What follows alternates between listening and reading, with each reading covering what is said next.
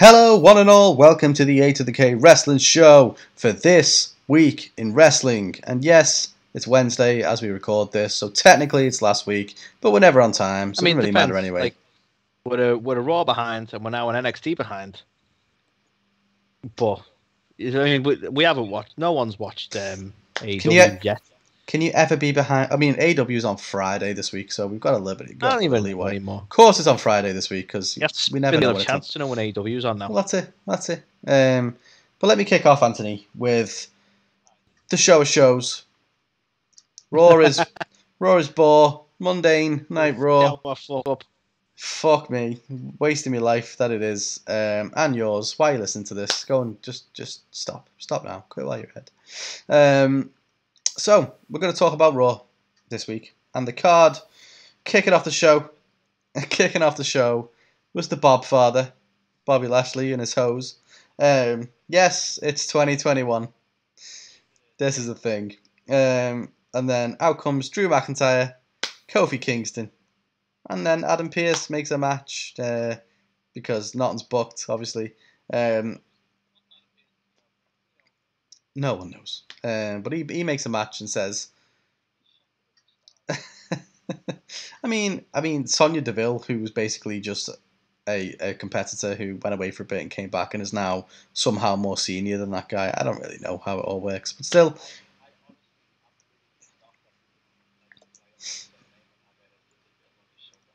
Oh, I like that. They should have done that.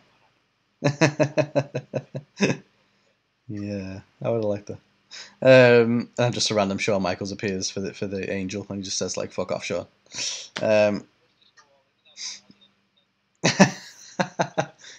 See, that would get him some actual screen time. I'd like that. Better than shoving roses up people's asses, as seems to be his new gimmick. But yeah, so Pierce comes out and he's like, you guys are fighting, you guys should probably fight then, and then we'll know who faces Bobby. Yeah. So then we get the match.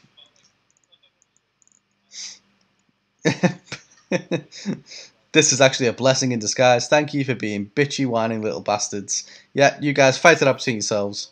Phew. I know, right? It's got the easiest job ever. So that happens, and then the match is made, and we get Drew McIntyre versus Kofi Kingston to finally decide who's going to be the one to take on Bobby Lashley, a Hell in a Cell. Ends in a no contest. Well, yeah. Did we not break him in half with a claim on that? Was that?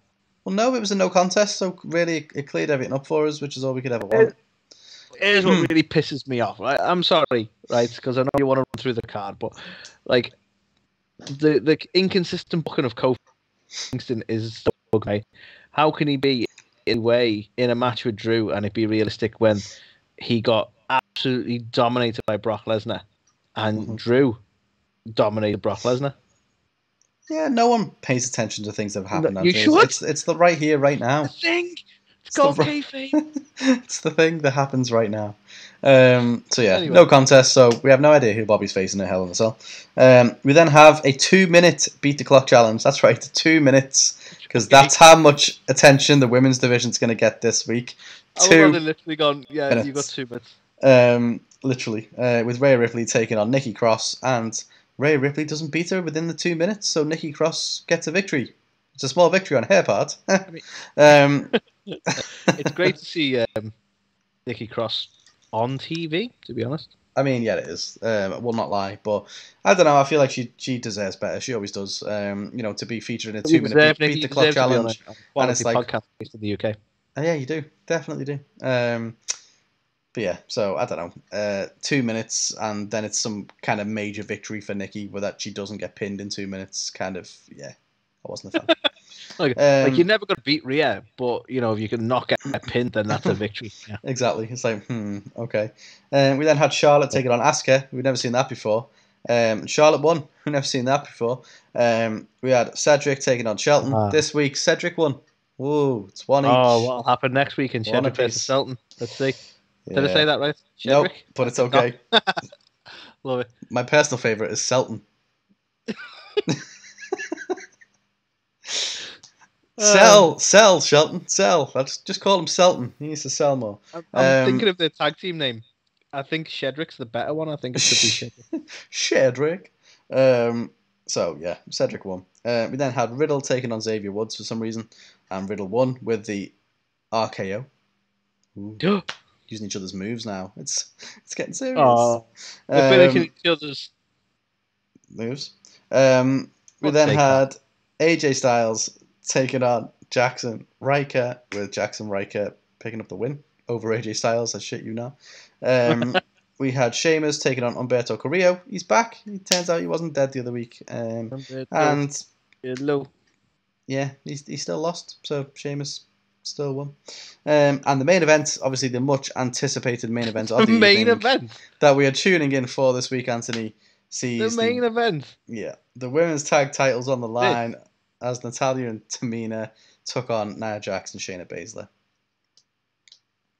Sure. Let's have the main event be a rematch of a title that they don't respect at all. Let's have that as the main event. Fuck it. Yeah. So highlights. Obviously, we've got a lot to cover here. Highlights, not a single fucking one. Okay, I'll add mine in. Not a single fucking one. Great. Okay, at least we're on the same page. In terms of the O'Shites, Anthony. So, firstly, the pointless shit with Drew and Kofi. So, all that, fucking drawn out shit, starting off the show. Then we have a match. That's going to be the thing that, determines the Hell in a Cell #1 contender. No contest. So, great. Okay. So, yeah, I don't know. Drew. Drew. So how fucking lazy? How fucking lazy was this whole thing? It was like, well, we need someone to kick off the show. Well, we'll make a match between Drew and Kofi. Okay, sound. Who's going to win? I don't know. Well, I'll tell you what. We'll just have them be a no contest, and we'll book the exact same thing next week. I'm actually kind of relieved that we're not going. Well, it's a triple threat. Well, that does seem to be the fucking constant triple threats, man. The general consensus at the moment. But yeah, the whole thing's just so fucking lazy. Adam Pearce clearly booked nothing, and they put a match together. They didn't want to do anything with it. They needed to just kill some time this week, do it, and we'll book the same thing next week. I think this is the biggest problem with Raw is like, we need to use some time. We've got 3 hours and we need to use some time. It's the worst. It needs to be a 2-hour show for that very reason. 100% it does. It's so bad. It's a whole hour wasted, and they fuck up the whole show to make try and do something with that third hour. It's awful. The next one, I spoke about it as we went through the matches. A 2-minute beat the clock. 2 minutes? Are you shitting me? This is the thing that aggravates me. Nikki Cross and Rhea Ripley are both fucking excellent in the ring, and they actually work well together. Not that you get to see them that often, and you give them 2 minutes of airtime on a 3-hour show that you struggle to fill. They couldn't be any more apparent of this is how much we want to give the women. And yeah, sure, we had Charlotte and Asuka, and we had a women's tag team main event. They were both shit, right? The match people wanted to actually see, it was it's 2 minutes, right? Yeah, terrible. In terms of the rest of the show, whole lot of nothing. And then the worst main event I have ever seen. Sound a bit like SCU when I'm saying this, but yeah, truly fucking awful. The worst ending to a show ever as well. So to top the main event, the ending we got to the show was horrendous. The big closing moment of the flagship show of the fucking World Wrestling Entertainment promotion is Shayna fucking Baszler challenging Reginald and calling him an idiot. That's how we sign off the show. At least, Carl, right? On the next Raw, we're going to get a women's power moment where Shayna Baszler beat Reginald decisively. I'm sure we will. I'm sure we'll do anything as tone deaf and stupid as have Reginald win somehow. No, of course they wouldn't. No, of course not.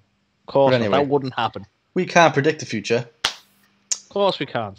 So we'll never know until next week. But yeah, my God, Anthony, this was fucking awful, even by Raw standards. It was so bad. It was so poorly put together. There was a couple of little gems on there, I guess, Cedric and Shelton, but we've seen it a million times. Sheamus, Humberto. Sheamus always puts on a good match. Humberto got a lot of respect for that guy. But yeah, it was just wasn't enough to save it from being a terrible, terrible show.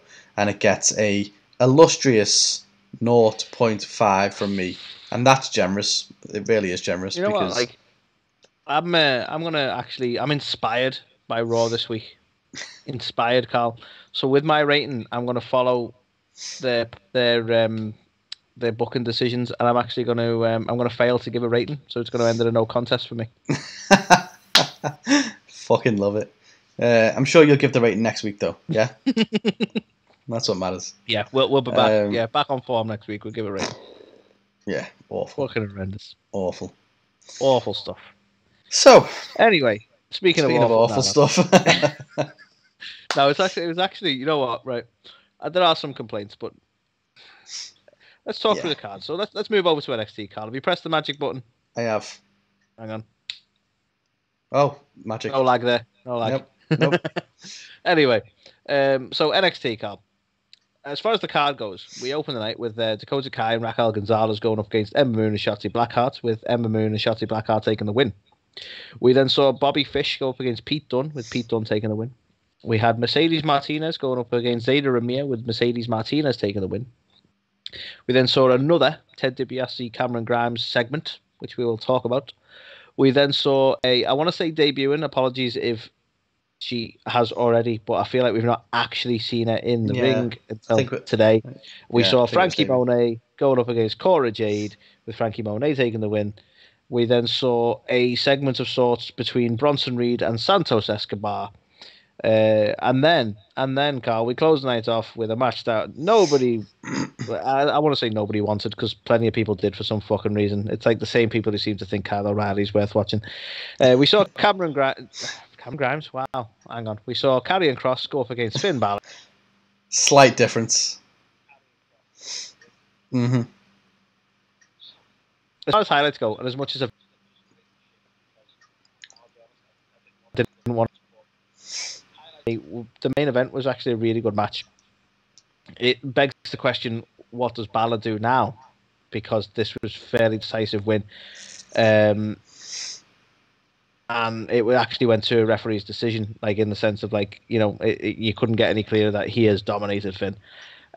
So I'm not sure what that leaves for Finn in terms of NXT. Maybe that could be a sign that he's moving somewhere else. Didn't go too well for him last time, so I don't know. And the only reservation I have with it, and I'm going to call it a highlight for this week, but is the suggestion that it might be Kyle O'Reilly going up against Karrion Kross next, and I really don't want that, but whatever.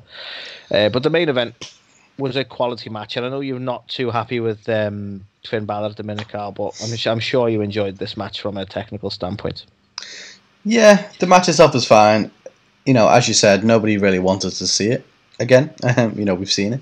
And I think this was emphatically in the favour of Karrion Kross, so I don't know, maybe this is the end for Finn. Maybe he will get up to the main roster, or one of the other two major brands. Definitely on par. Yeah. But yeah, I don't know. It was okay, I guess. You know, on paper, it's like, oh, that is a good main event. But it's like, when you think about it, we've seen it, and it was all right. Yeah. Yeah, that's the only downside I have to it, is that it was a rematch. Like, I don't get why. Like, for me, I really want to see Pete Dunne go up against Karrion Kross, and I feel like we're delaying that, something shocking. And I know essentially he's going to be involved in this number one contender decider match. But I'm like, Kyle O'Reilly's in that picture as well, and people seem to really favour the suggestion that Kyle O'Reilly's going to be the guy to take him on. And I'm like, no, Pete Dunne. Pete Dunne is the guy to take him on. The longer we delay that, the more it bothers me. And I know this is like a personal preference, but I would sooner see that matchup. I feel like I've not seen that yet. I don't want that. Yeah. I feel like the longer it takes, the less I'm going to be hyped for that as well. So like, they need to strike while it's hot. Yeah, exactly. And this might be a British thing, Carl. It might be because he's one of us. So we're like, yeah, it should be Pete Dunne and not Kyle O'Reilly. I don't know. But like, that's just because he's not shit like Kyle O'Reilly. And do his sulky face trying to look all hard. Anyway, other highlights was, for me, actually, Frankie Monet's debut. So I don't know if there's been hype around her, but obviously she's well known from TNA days. She's well known for being the wife of John Morrison.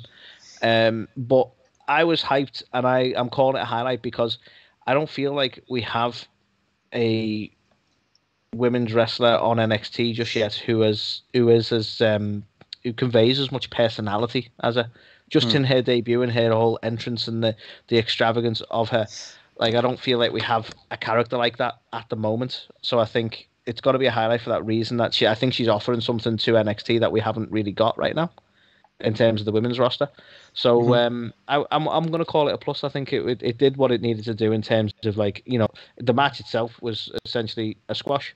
You know, it put her on there and but I don't know. I'm quite hyped for it. Yeah, I think the whole hair and a dog thing is it's a bit excessive now at this point. Yeah, I do think she's, you know, a good character. Obviously, she's really good in Impact as a Taya Valkyrie. So, you know, she's capable of big things. I also really like Cora Jade. I think she's got a lot of potential as well. I know she's very new, but well, exactly. But I think she'll be someone who, you know, mark my words, in a year or two's time, I think we'll be talking about Cora Jade as well. Carl calls it.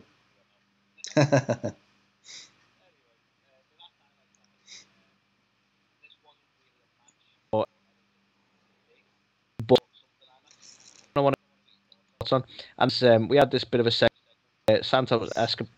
God, sorry, words.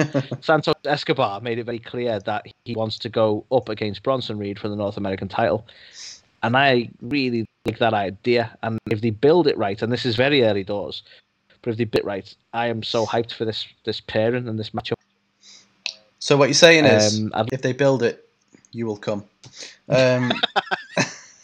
Feel the dreams, folks. Feel the dreams. Yeah, I don't know. I'm not. I thought you meant Wayne's World too.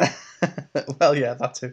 But it was originally Feel the Dreams. But yeah, I don't know. I think I'm not a big fan of Bronson Reed. No surprises. So I wasn't made up when he won the North American Championship. Bronson Reed's such a good guy. Nah, like, bullshit. I wasn't big on him at all when he first debuted, but he's grown on me so much.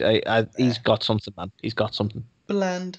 Blanson Reed, I'll call him. But yeah, I am a fan of Escobar. So yeah, maybe it will get me reinvested in the North American title again. You know, obviously Johnny Gargano had it for what felt like forever. And I feel like it just got passed around. He lost it very quickly to Isaiah Scott, I think. Yeah, exactly. It just felt like forever, and then obviously Damian Priest has had it as well for a bit, and it's just a bit like I want it to mean something. You know, it's kind of. It was Isaiah Scott, wasn't it? Who did he lose it to? I'm getting a bit lost in the cruiserweights now. He lost it to a cruiserweight who had no right sort of being in that match. I think it was a Swerve. Yeah. I think we were swerved, weren't we? We were swerved. Mm-hmm. Swerved. Isaiah swerved. Yeah. So I don't know. I think me being a big IC title mark, I would like to really enjoy the North American Championship. But yeah, it needs a bit more time, work, and prestige. I think. Ironically, closer to the IC title than the IC title is right now. Yeah, a little bit. So yeah, I'm interested in Escobar basically, but yeah, Bronson Reed not so much. Yeah. No, I think they've both got something, and even if you don't like Reed at the minute, like you say, Escobar is he's got that. Like, I think he's. I feel disrespectful saying this, but he's above the cruiserweight scene and the 205 scene. Yeah. Like, because, and that's not anything to do. Like, it's no disrespect to that scene. It's just the way WWE book it. It's like third tier almost, isn't it? Like, he's definitely at that caliber where he could be the North American champion. I wouldn't have any issue with that at all. So yeah, I'm interested to see this feud, so it's got to be a highlight. Moving on to the O'Shea Carl, I've got one actual one and one general statement. So the first actual one was Cameron Grimes and Ted DiBiase. Now, some people have praised this. So obviously, we had this between the two. They'd done this whole swerve where Ted DiBiase, it looked like he was going to pass the legacy on to Cameron Grimes, which I think is what people were kind of expecting with this whole angle. Nope, we're going to use this to have some sort of feud between Cameron Grimes and LA Knight. Mm-hmm. And again, some people are praising it and going, well, you know, LA Knight could be a good successor to Ted DiBiase. And say, no one has to be a successor to Ted DiBiase. Like, no one was the $1 million man. You can't recreate that shit. Like, it's never going to work. It's going to be something you drop after a few months anyway. And the longer they've kept this little back and forth going between Cameron and Ted DiBiase, the more annoying it is. I praised the first little thing they done, the little backstage segment they done. I think it was over the Watchers. But ever since then, it's just been like, I get it. Ted DiBiase's the $1 million man. It's just, I don't Have know. they I'm learned totally done with it. nothing from the ringmaster? Like, Jesus Christ. Like, on the one hand, I'm like, okay, LA Knight, cool. He hasn't really done fuck all since he came over, so nice that he's getting to do something. But yeah, he doesn't need. He Something doesn't being need to approved with be. Cameron Grimes. Well, yeah, but I mean, he doesn't need to be a protege of Ted DiBiase. He doesn't need to be, embroiled in this as some kind of like, which started off as a comedy bit into now turn it into a feud. Do you know what I mean? So yeah, it's a Because Ted strange one. I DiBiase can't have a love match, so we need someone to do it. exactly like I love Ted DiBiase. Don't get me wrong. I've not been a fan of the way he's been used, and I'm definitely not a fan of Cameron Grimes. So yeah, but LA Knight getting some time on screen, getting involved in some kind of something. I'm all for that. But yeah, it was never set up for success. Yeah. So that's my main shite really. This whole sort of, I think it's reaching a point now where it's like it's clear that they're going to move to a feud between LA Knight and Cameron Grimes, and am I really that into it? No. The other shite I've got, and it sadly is just a general statement, and that was, barring the highlights I pointed out, if you look at the card, it was very meh. Like, Man NXT. Man NXT. It was just Man It was NXT. there. It was Man okay. NXT. It wasn't particularly bad, but like That's got to be a shirt. That's got to be a shirt right there, right? Meh. Meh NXT. Yeah. Meh NXT. Yeah, I think we could do something with that. Monday Night Raw. Meh NXT. I like it. And Yeah. SmackDown, because SmackDown's fine right now. Yeah. But yeah, like it's that sort of general feeling of the rest of the card was kind of like it was okay, and I can't really knock it for that. It wasn't annoying, it wasn't bad to the point of like you're like frustrated with it. It just wasn't great. Like I can't really talk much about it. You know what I mean? So I'm trying to articulate that as best I can, but that's me other shite is that the rest of the card just wasn't really great. There wasn't really anything I can really write home about. Standard and on that basis, thoroughfare for NXT, in my opinion. Nah, it's been good the last few weeks for me, but this week it's gonna have to be a 2, and that's because I enjoyed the main event.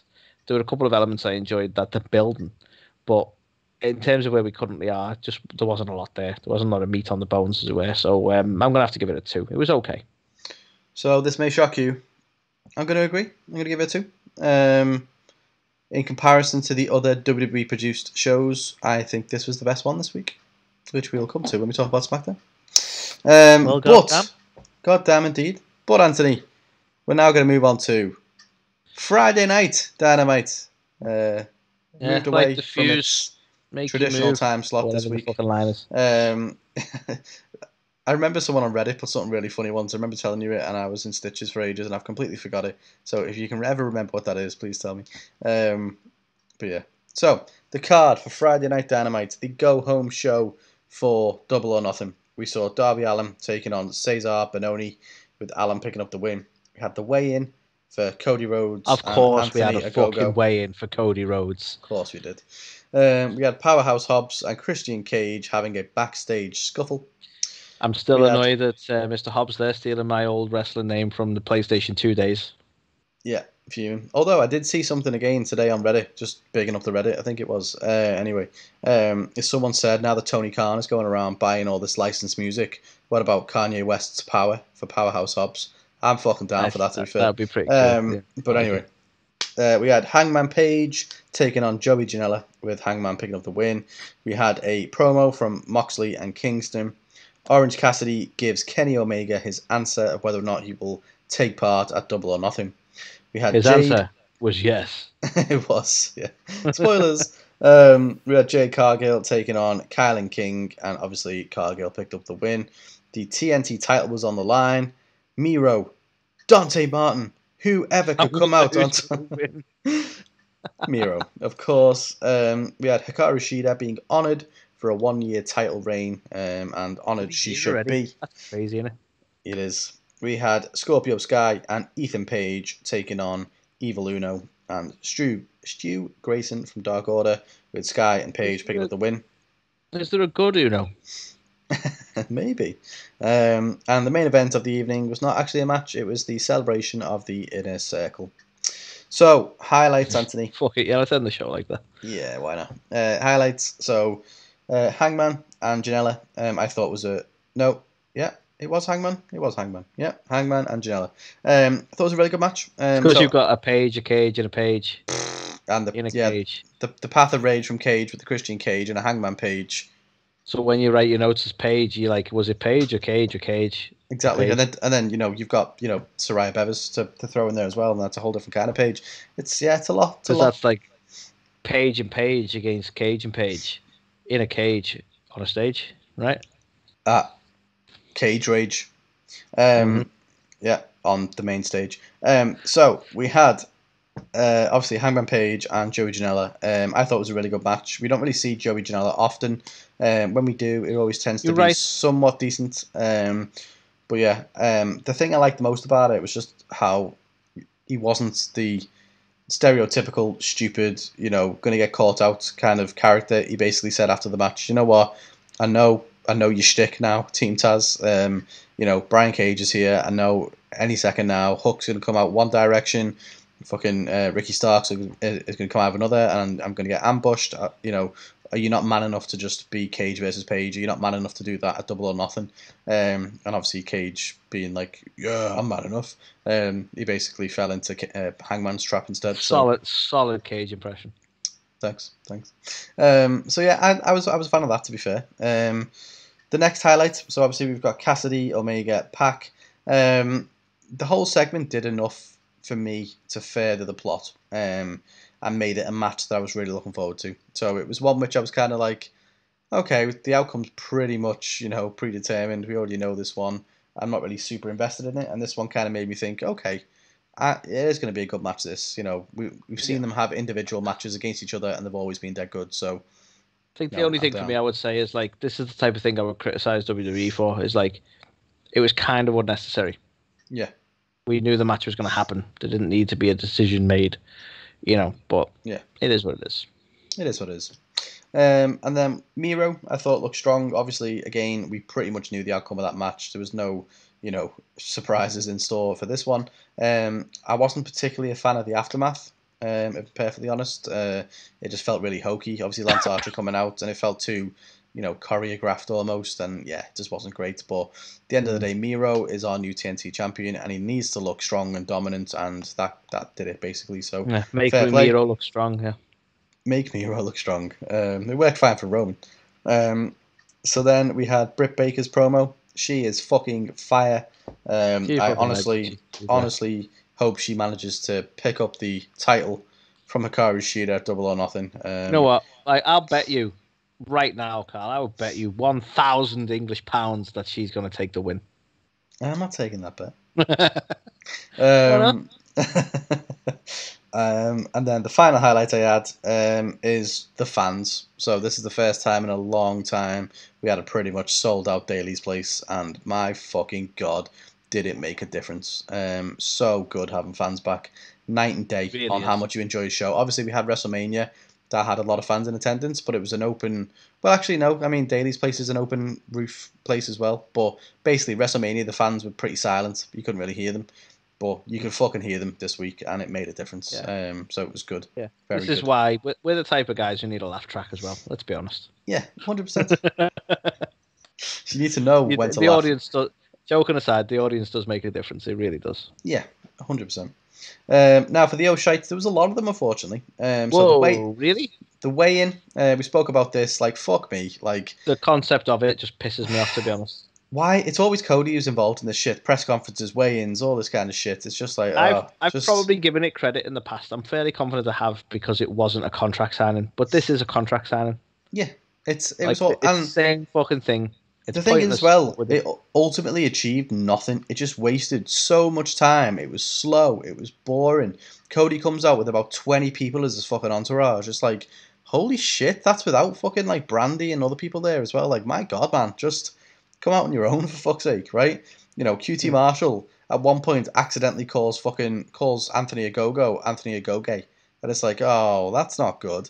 It was just a waste. Like, it was Terrible, terrible segment. It didn't make me any more hyped. If anything, it probably turned me off actually watching this match. Like, I know they do it in, like, you know, other sports like UFC and stuff, but like, this is wrestling. I don't need to know how much they fucking weigh. The thing It's is, not as well, going to stop the match happening. This was particularly bad in that sense. Like, if it would have been a weigh in and they came out and it was dead slick and it was like boom, weighed in, face off, sound, I would have been okay with that.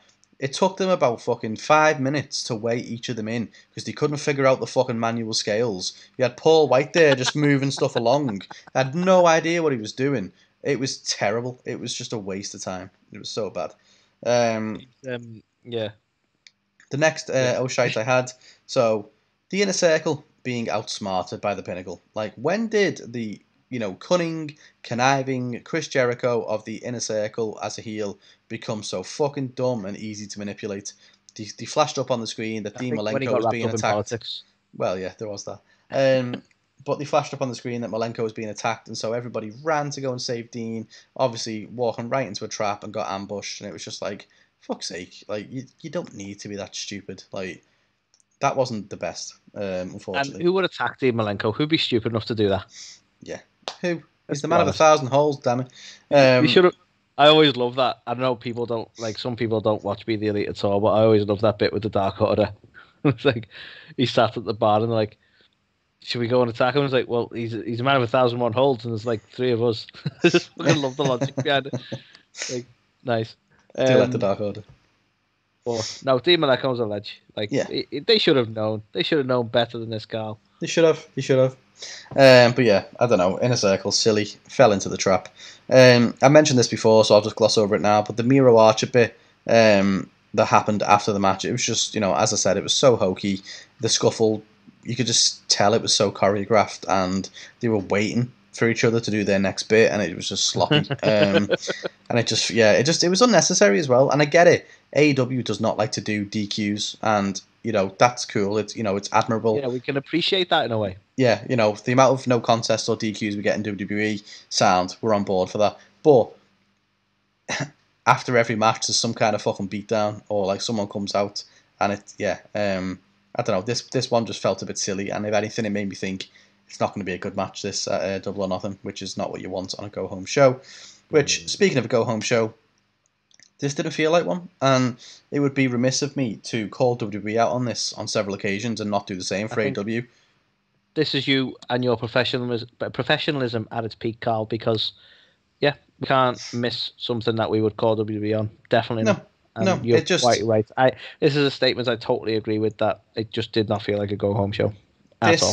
This goes back to very early A2theK days, where I'm just going to say there was stuff and it happened, and that's all this show was. There was a card, there was matches, and none of it made any fucking difference. The only thing that had any kind of semblance of a there was 2 things, I think, which actually fed into the pay-per-view. One was Hangman convincing Brian Cage not to have anyone at ringside with him. Cool, made sense. I liked that. It was a highlight. The other one... Convince him to dress up as Terminator, or...? Yeah, that was a bit hokey as well. And the other one being, obviously, Orange Cassidy giving his answer, where that he's obviously going to be there in a triple threat, which we knew he would be. So, other than that, though, this show just didn't need to happen, which I guess it only had 500,000 people watch it. Maybe they knew that, so they didn't put much effort into building stuff for the pay-per-view. But, it was a time slot shift. It was on at 10 p.m. It was a day shift. It was on, on a Friday. Not the opportune time. Who's, especially now that, lockdowns and stuff have lifted, who's home at 10 o'clock on a Friday? So, unsurprising that it got such low numbers, and obviously competing against a lot of other stuff as well. So, yeah, ultimately, did not feel like a go-home show, and for me, it gets a 2 out of 5. One of the lowest ratings for Dynamite in a long time, unfortunately.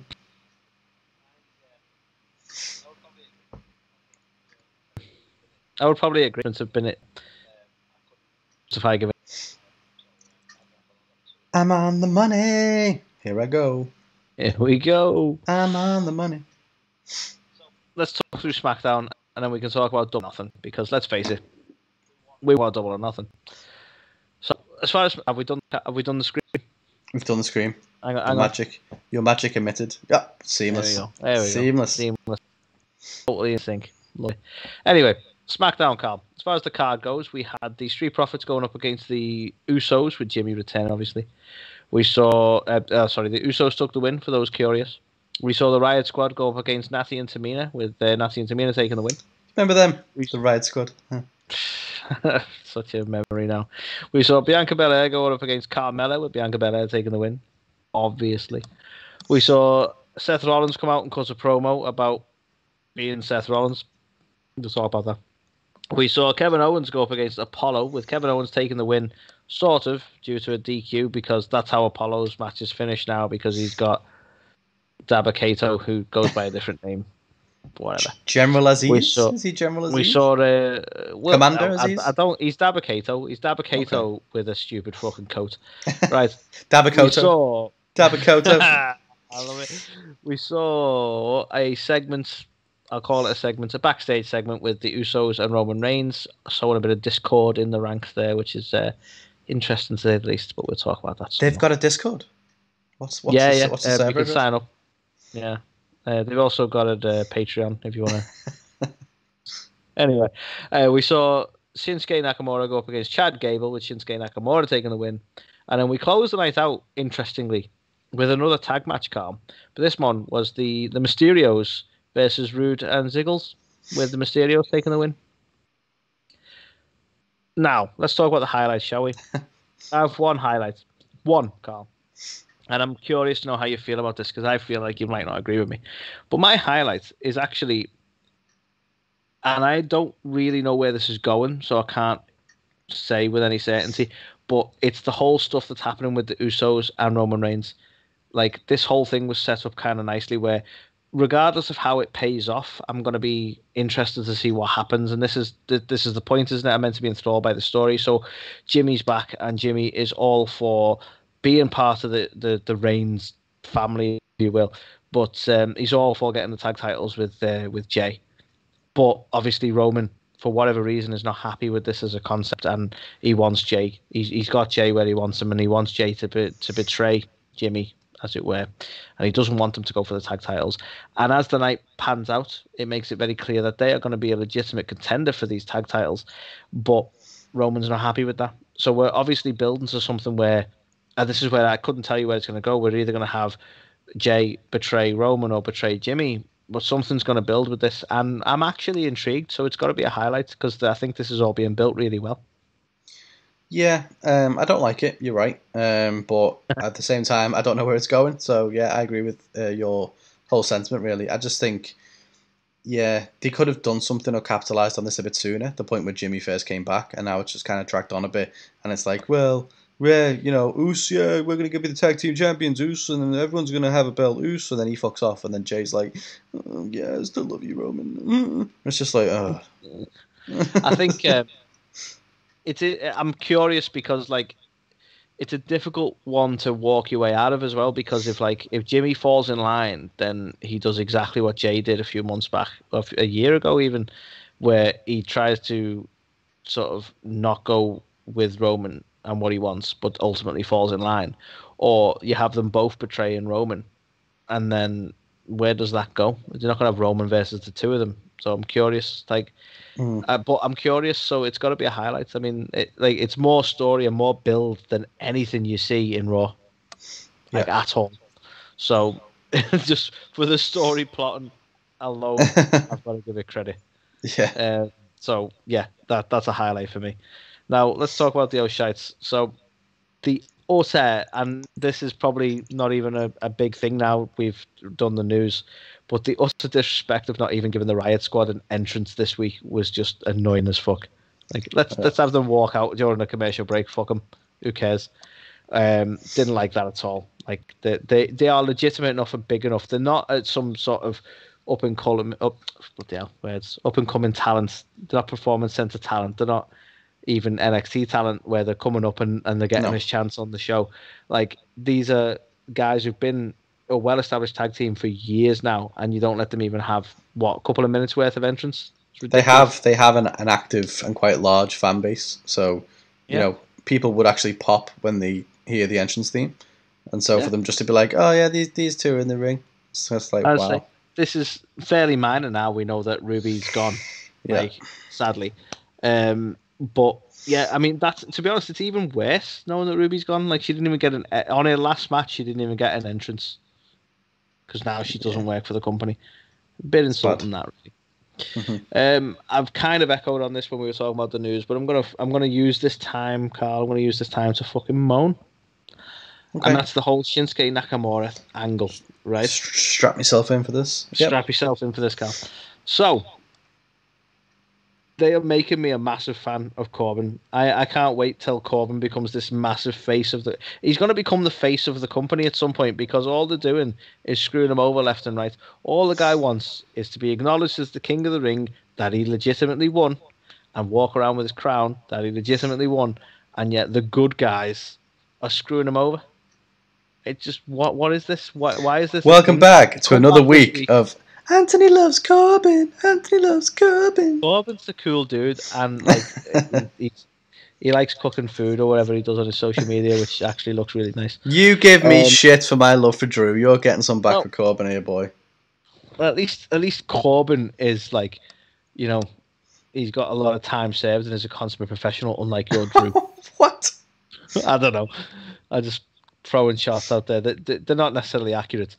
Anyway, the whole I've moaned about this so many times, but the fact that they always have good guys do heel things to Corbin, and apparently we're meant to be on board with it because it's Corbin, it still bugs me.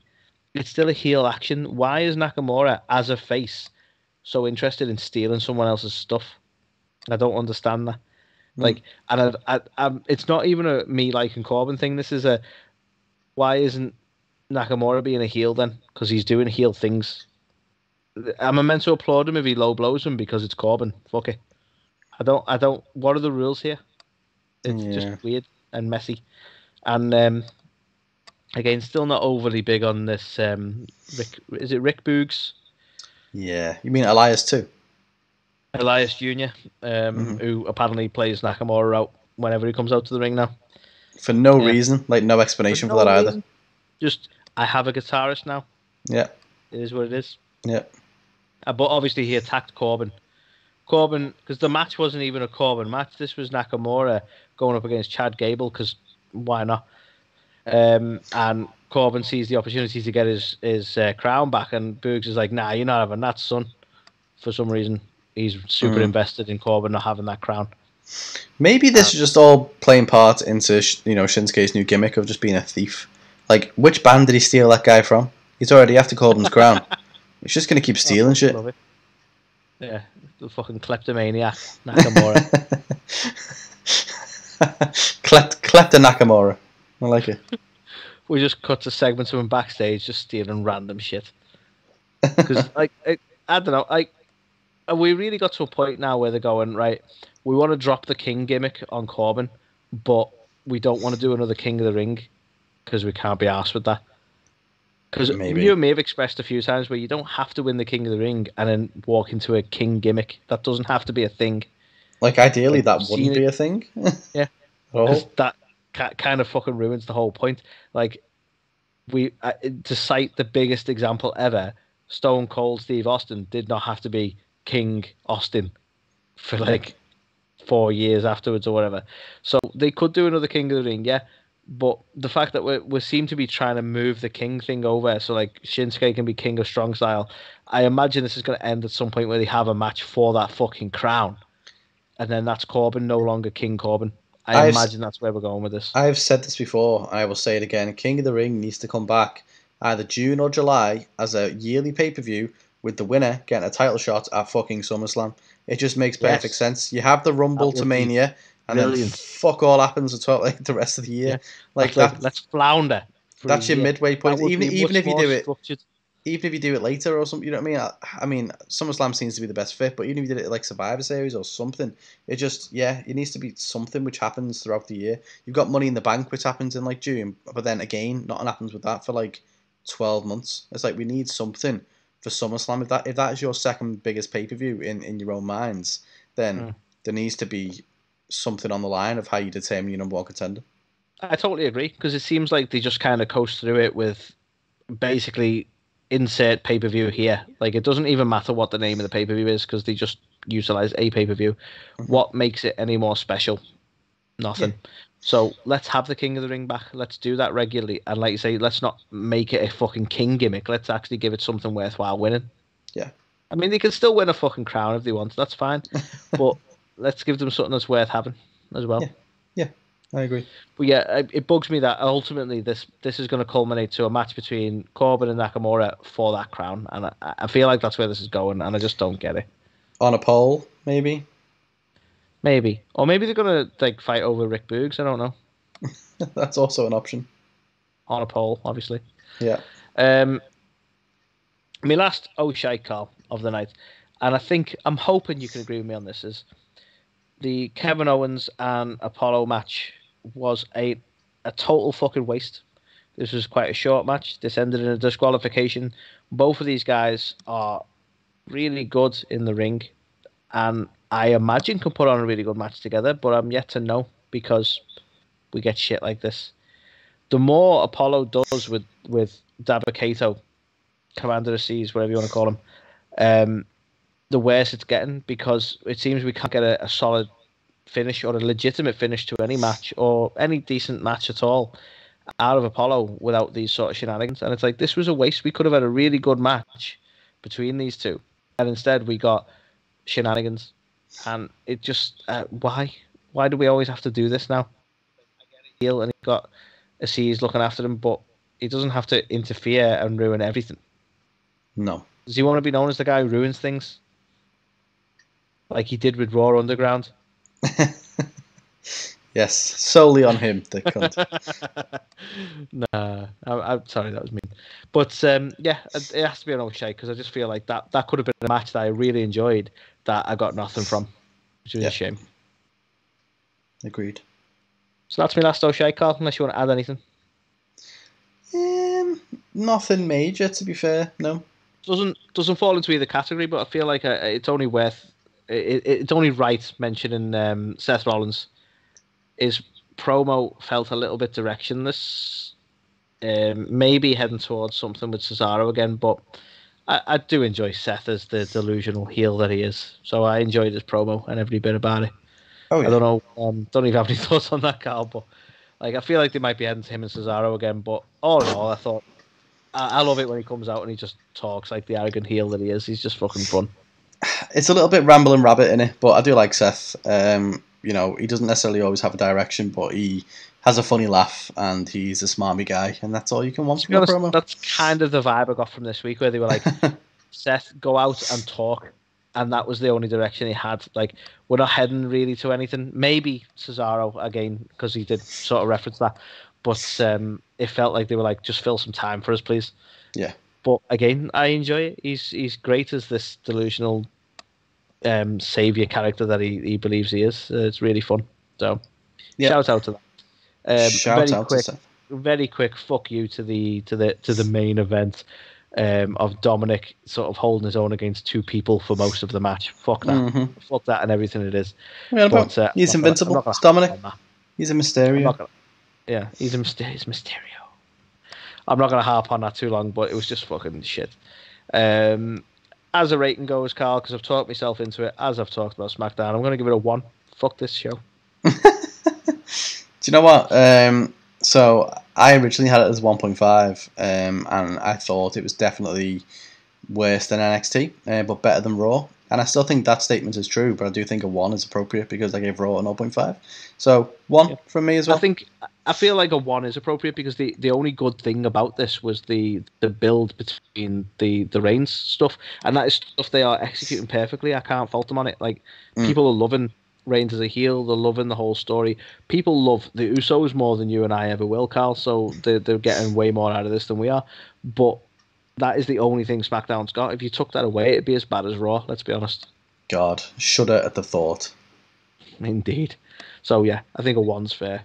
And that is This Week in Wrestling. It is. And this is some people saying our name.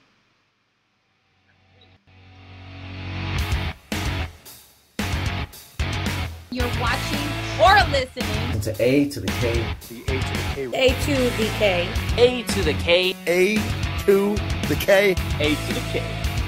A to the K. These guys are awesome. Check it out. Check it out. Change your life. You'll be thanking me later.